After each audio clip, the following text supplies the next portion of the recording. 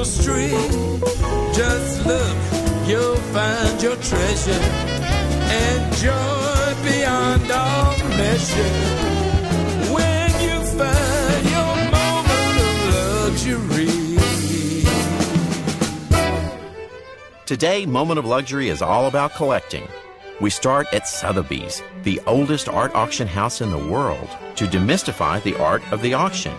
Then we meet young designer Garrow Kedigian, who collects furniture and objects from so many sources, auctions, thrift shops, and even the street, to create unusual yet livable rooms. Then we think pink. So come along to learn how to sharpen your collector's eye. But first, collecting is most enjoyable when we find a category that clicks with our passions. Let's catch up to designer and eclectic collector Garrow Kedigian to find out his angle on collecting. I'm in this jewel box of a room designed by Garrow Kedigian. Really a guy with so much talent, and I am so impressed by. Tell me about some of the pieces in here and where they came from and what their cost is. Well, good design doesn't necessarily have to be expense. Things like this floor lamp that we found in a thrift shop for $4. Get out. Did you hear that? $4 for the lamp, this beautiful brass lamp. And this little bench that we actually found on the street. We just sent it to the upholsterer and had it recaned. Okay, for those of you who don't live in New York, found on the street means found on the street. One of the great little vignettes that I found was a piece that had fallen off of a building one Saturday morning. It was a gigantic architecture. So, architectural relic, free. So we can check these things off. Okay, sure. Lamp, $4. Beautiful little bench, free. Architectural relic, free. It is really, you've just done so many details. Describe some of the things. Now, to me, let's just start with the basic walls. And what have you done here? Because it really is perfect. Well, the background is perfect. Paint is used in this space to create the sense of a jewel box. If you notice, the room had no architectural moldings originally. I wanted to find a light fixture that not only contrasted the rigid lines of the wall paneling, but had some waviness to it to emulate the brain waves of the client coming through. This is a painting that was smuggled out of Russia by one of my client's grandfathers, and has such strength. And when I saw this room, the minute I saw this back wall, I thought, you know, I've got to bring Mayakovsky in here. Well, it's perfect. It's perfect. All right, what's next? Well, we really wanted to try and counterbalance the Mayakovsky painting on one side of the room with a dramatic arrangement that climbed up onto the ceiling. And really what the branches do is they respond back to the light fixture, and they climb the personality and the language of the branches, and then they relate back to the light fixture, and then move your eye back to the Mayakovsky. So there's a real uniformity and a movement to the sight lines in the space, which is sort of an important presentation to somebody coming in to see Kip's Bake. I wish you could be here and feel the texture of this room, the fragrance of the room. It really attacks all your senses and does make you feel like you're in a perfect little retreat. It's really well done. Thank you so much. I appreciate that you see all these little details. Well, this room is all about details. And I want to start with just recapping some of the great things that we can take home with us. One is we've got this plain sheetrock room that now has all this detailing.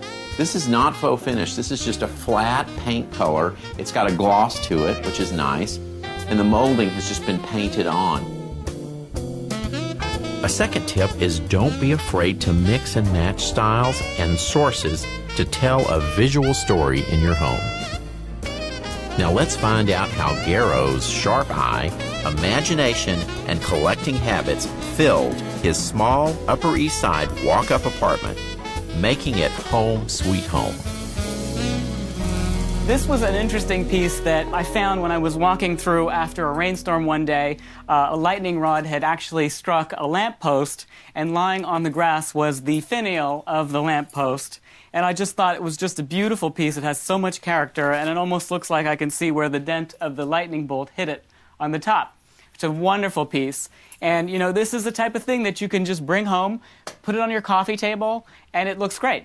As you can see, it really mixes well with the things that I found off the street, things that I've purchased from an auction. And when you keep your eye out for something, you can always find something really special. These prints came to me from the Bill Blass sale, and they were just wonderful pieces that came out of the Sotheby's sale from his collection. And Artie exhibits a lot of deterioration in some of the corners, so I really wanted to protect it from any future deterioration. One of the most interesting finds that I made was my own bed, and I found this in a penny auction in Montreal. And as a child growing up, of course, I followed every little antique, flea market, whatever.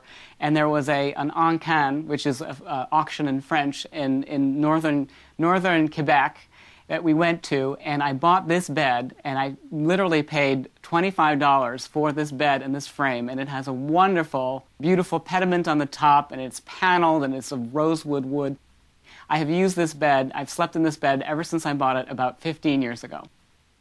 We also found a wonderful garden urn sitting by the street side one day in many different pieces, and I, tried to lift it myself and frantically called a friend of mine and said, "Get over here, please, and help me get this into a cab." I, brought it home and I put it in the corner of my room, and it really holds the entire corner of my living room. I was in a flea market in Paris, and I found this wonderful old head. And the woman who sold it to me was impressed that she had turned it into a light fixture, but I immediately recognized it to be, a head from antiquity. And he just had such great character, and I, the weight of him is just unbelievable. And I knew right away that this was something really special. I'm at a point in my apartment, and everybody should reach that point, where you feel very comfortable with the amount of stuff that you have in there.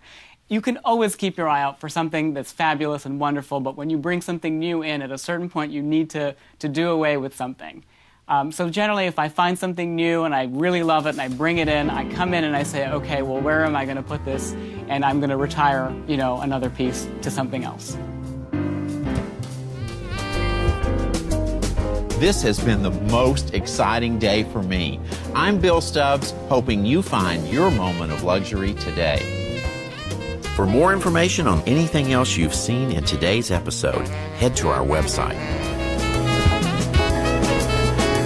A garden walk, a quiet talk, an ancient tapestry. Just look, you'll find your treasure and joy beyond all.